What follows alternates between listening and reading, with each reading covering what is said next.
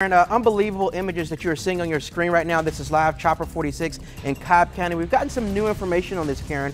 This is a structure fire that is at Riverview Road in Northside Drive.